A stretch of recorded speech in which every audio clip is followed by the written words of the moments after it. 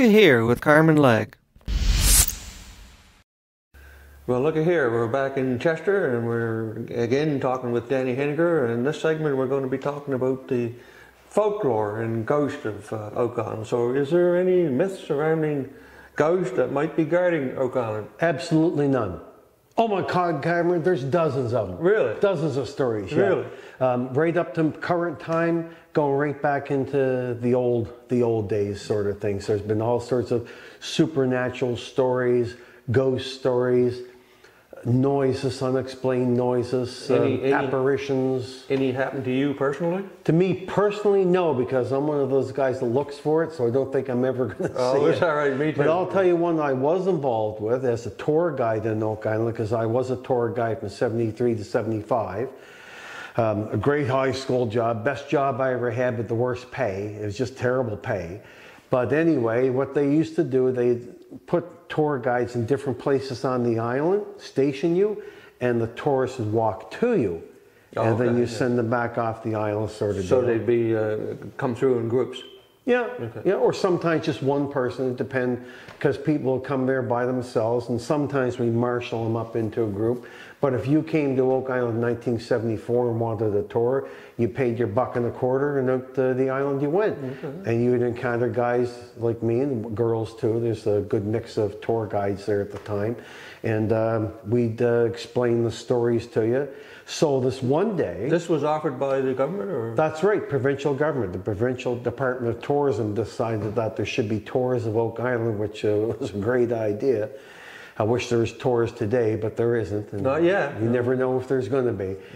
But anyway, back at that time, that's the way it worked. And, you know, I was paid by the provincial government, which is a fantastic thing for a little fat boy in school who could make a good dollar, so I could buy beer and entertain the ladies on the weekend. So there's lots of stories. This is the one story that I remember is the strongest memory in my mind. Me and another tour guide were stationed at this one spot near the ox pen, because we had an ox pen there with a bunch of oxen into it, so people could see what oxen looked like. Oh, really? Yeah. Yeah, it's called the ox pen, and that's where the road forked. So you get down this way to Fred Nolan's, and we used to take people around Fred Nolan's and up around that way. Then you come back around on this road, which is called the South Shore Road. That's the road everybody goes down now because of the fight that happened between Fred and Dan and Triton Alliance, but that's sort of over with now. But anyway, I digress. So we're sitting there, and we knew there was still a guy on the island, so we're looking at our watches, Finally, we saw the guy coming up from the South Shore Road. He was just a bath of sweat. He was all nerved up. And he said, are you okay? And he said, listen, I just had a really weird experience. So he said, well, you know, what happened? He said he was walking along. It was a nice day, a warm day. And later on in the afternoon, probably late, I'd suggest around 4 o'clock, something like that. And he said he was walking through the woods on the trail, on the road, and all of a sudden he stepped from where it was really, really warm into really, really cold. And then he's able to step back in the warm, step back in the cold. And at one point, he's able to have it so that half his body was warm, half his body was cold. And that really freaked him out. And all of a sudden, he said he started getting these feelings of foreboding, and he's being watched, or he just started to freak out. And when we saw him, he was hightailing up the road towards us, and we got the story from him. And he beat it down the center of the road to go back to his car. And the guides that were still at the ticket booth told us that when he left the island, he booted it over there. He didn't waste any time. And his eyes were like this. They're like saucers. So my buddy and I decided, let's run down to see this. So we beat it down the South Shore Road to see what it was. Nothing. Just warm woods, birds chirping, that sort of thing. You hear the ocean off in the background. Nothing. Many, many years later, I think around about 2007, 2008, I was giving a tour of Oak Island for the Oak Island Tourism Society. And amongst our group was a lady who was a school teacher in a local school. And we were walking along, talking sort of thing. We're at the end of the group. Everybody used to go ahead of us. We had to be very careful to get people off the island. Dan was very, very nervous about fires, and rightfully so. So we had to make sure that everybody was off that island and nobody was smoking. So anyway, I was walking with this woman. She is the last in the group. There's a few people with us. My wife was with us. And we were walking along. She said, "Oh my goodness, I'm cold." And it was a hot day. I could feel the sweat coming down off my temples, was running down my back. I was tired and everything else. And I thought, "Cold? You're crazy. It's not cold here. It's hot." And then she said how hot she was. And all of a sudden I thought back 30, 40 years. I thought, oh my God. Same spot. It's in the same spot, I swear to God. And as we're walking along, she is kind of a big lady. And, you know, I started thinking practical thoughts. I thought, you've been walking a lot. Are you having a heart attack? So having been a first responder at one time, as a police officer a long, long time ago, well, I didn't have the training then, but I understood things. So I said, "Can I put my hands on your arm?" And I put my hand on her arm. Carmen, it was cold. You could see the goosebumps running right up her arm. Is that right? And I thought, oh my God, she is cold. And as we kept walking along, I kept waiting for her to collapse, like to fall to the ground sort of thing. She didn't. She carried herself off the island, no problem. But this resonated in my mind after all those years. This woman in the same place on the island had the same experience as the other guy. And of course, I never felt a thing other than just pure hot. So in the spot that she felt cold, you didn't? No. You still felt hot? Oh, hot, sweaty. yes. Sweat just running off me. Miserable. Wow. I couldn't wait to get home to have a shower. Wow. Wow. It was that bad. But Oak Island's got all sorts of stories like that. Did she say anything more about what she felt or saw? I don't remember her saying she saw anything, just the feeling of being really, really cold. And like I said, you could see the goosebumps right up her arm. And when I put my hand on her, my wife was there, so it wasn't being fresh. I put my hand on her arm with her permission, and I could feel it. I thought, oh my God, she is cold. And I'm this hot, and everybody else was hot too. But she was cold. Could have been coincidence. You know? Oh, who knows? But the thing is, it was in the same spot as before. Yeah. It struck me as very unusual, and of course I remember to this very day. And at that time, in 2007, I guess it was, I had already had my police experience. So I knew sometimes people would lie to you. People would tell you stories to try and impress you. But this woman wasn't. She was genuine, and like I said, I felt her arm. And that's just one of dozens of stories about Oak Island. Another one with Jim Kaiser. Jim Kaiser worked for the Restalls in the 1960s. And of course, after the Restalls passed away, well, actually, I'll reel the tape back a little bit. Jim helped recover some of the bodies. I thought he was one of the rescuers. Yeah, he was. Not a rescuer, a recoverer. By that time, everybody was drowned.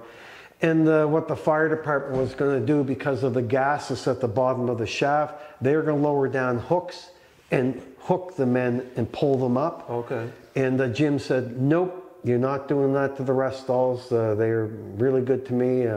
Felt very strongly about them. I'll go down and recover the bodies."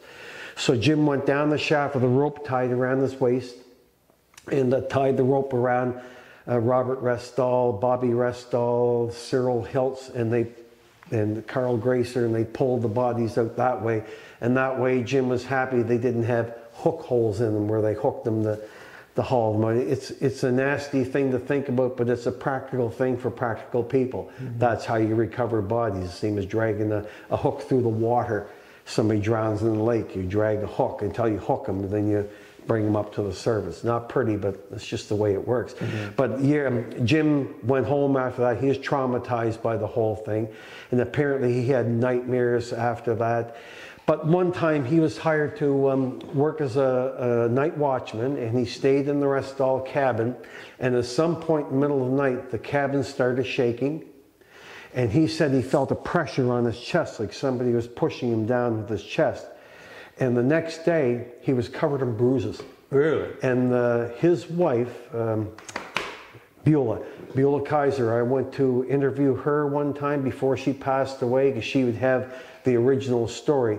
She said that on Jim's arm, there's one place where you could see fingerprints, where it looked like something had grabbed them and left marks of its fingers behind. Jim died a very troubled man. And his death was not pretty. I know his family, all of his boys. He had a lot of boys. He had all boys, and I know them very well. And they remember some of these stories. They know how their dad was tortured by Oak Island and his memory.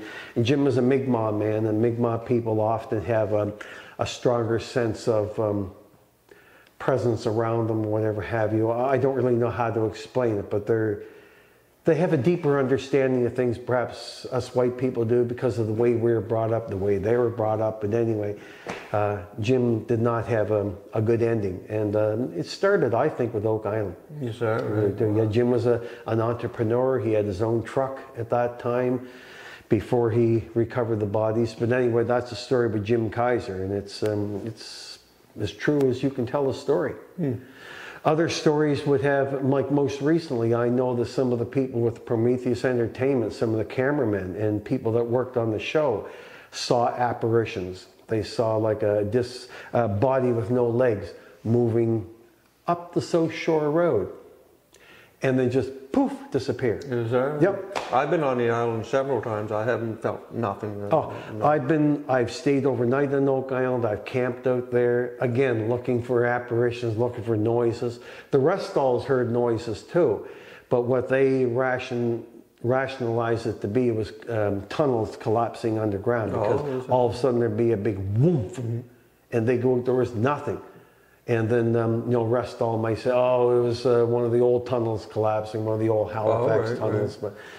But back in the 2000s, the Oak Island Tourism Society contracted the services of a psychic.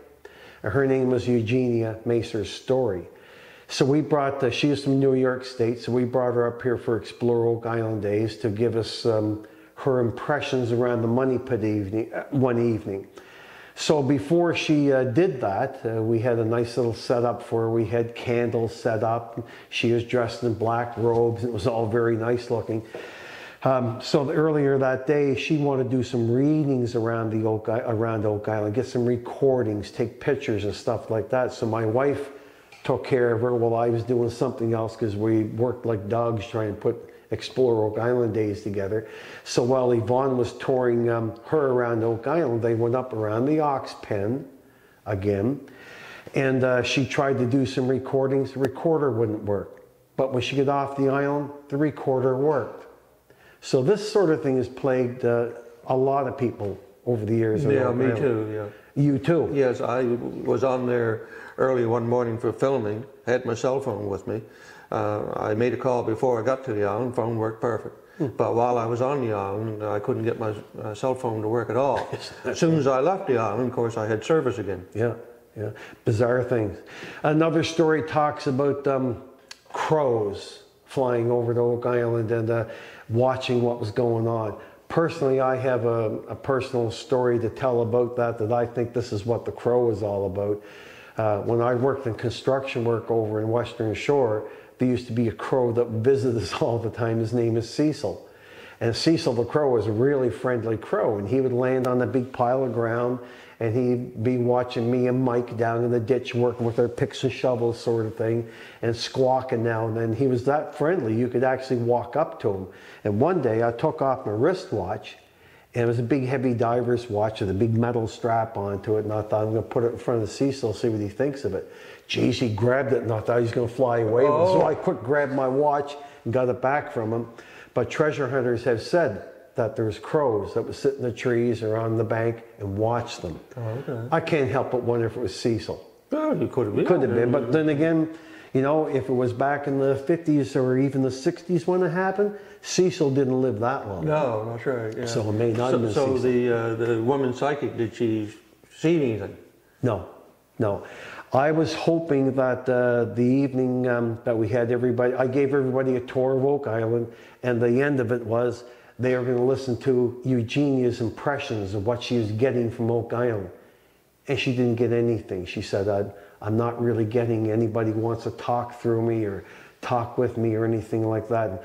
I personally felt it spoke to her legitimacy, that she wasn't putting on a show, trying to impress us with all sorts of stories about people maybe buried down in the ground or something like that. So she wasn't getting much, and I thought, well, From what I understand from the supernatural world, sometimes it works, sometimes it doesn't. Yes, it's not always on. Okay. That's my understanding. And then there's the stories about dogs with glowing red eyes.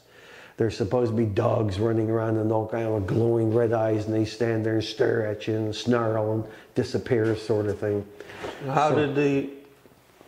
So lots of stories over the years. How did the residents of the mainland view Oak Island? Was it sort of spooky? Some very positively, some not so much.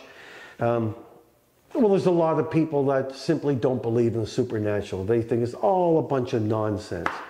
Then there's people who really believe into it.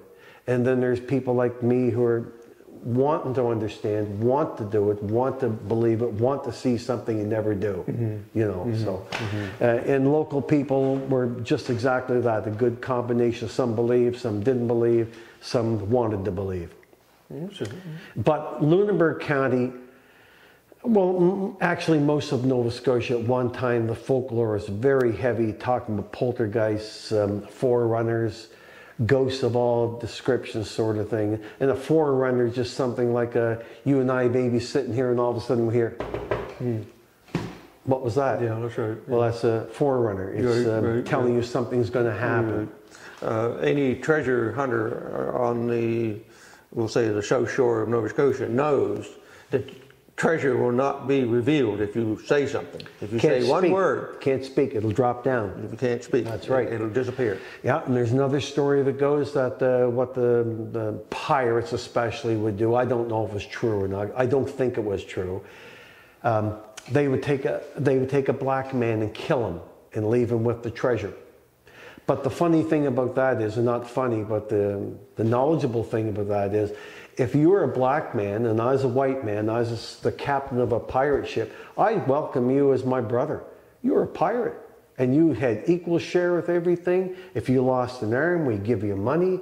So at that time, if you're a black man working with a white crew, they treat you just fine. Right. It's not like it turned out to be in other places where if you were a person of color, they wouldn't treat you very well. But pirates, a little bit different story. That's right. But except for the killing part. That's right. But I don't know if that was true or not. Well, it was a common story that any treasure buried, somebody had to be killed to guard it. That's right. That's right. And oftentimes there were. I know of one story on the south shore, actually it was on the western shore.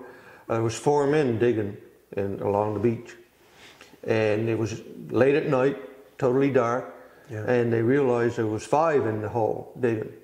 Oh my goodness. And one said, again, he said the word, he said, "Who's that?" Boom. They were in water up to their necks, just like that. That's the type of stories I've heard.